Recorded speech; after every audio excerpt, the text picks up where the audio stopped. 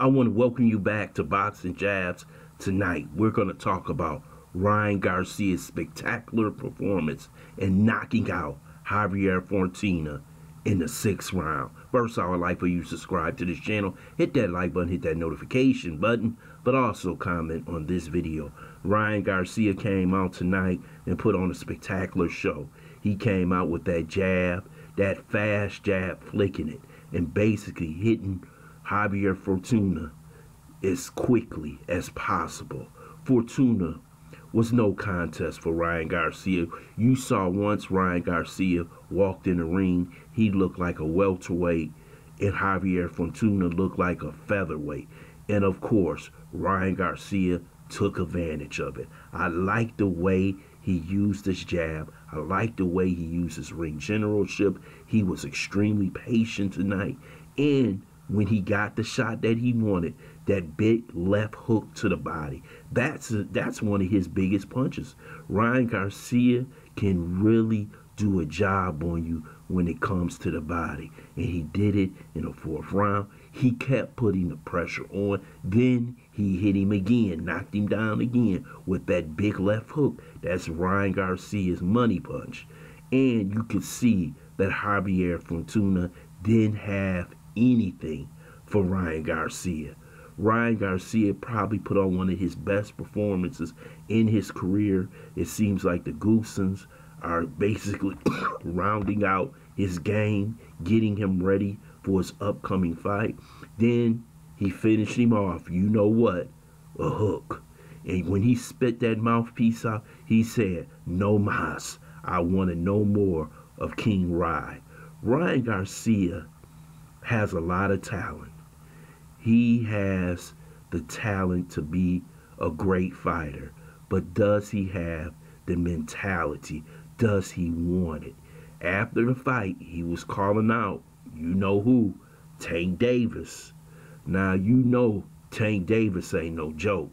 This ain't no Javier Fortuna. Now, you could say he's short like Javier Fortuna, but Tank Davis is dangerous, man. Tank Davis will take that fight. That would be probably a huge, spectacular money fight. And it's not even for the championship. That's the whole thing. Or will he go the way of Isaac Cruz? You got Venezuela out there.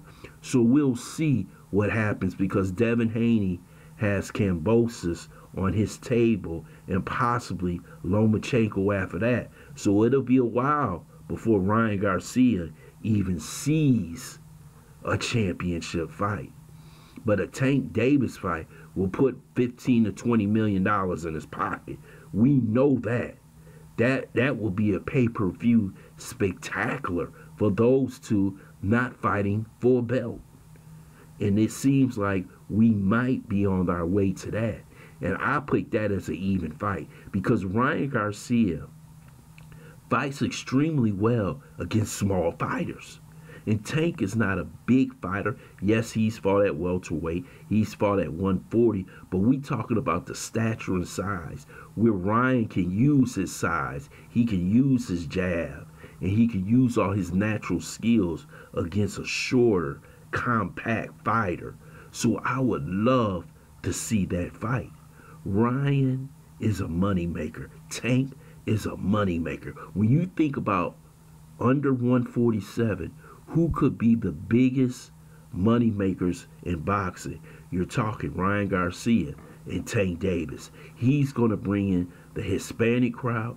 Tank Davis is going to bring in the African American community, and we going to have us a mega fight. But it depends. You know, Al Heyman and Golden Boy, they don't work together pretty good, since you know about what happened in court.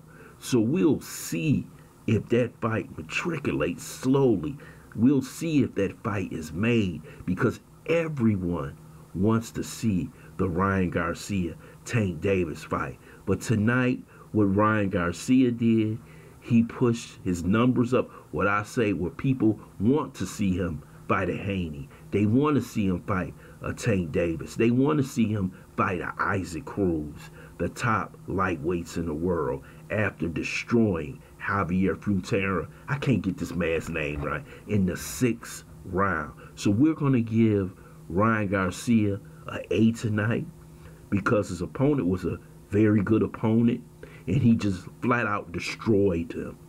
I want to thank you for listening to Boxing Jabs. I hope you subscribe to this channel, smash the like button, but also share the video.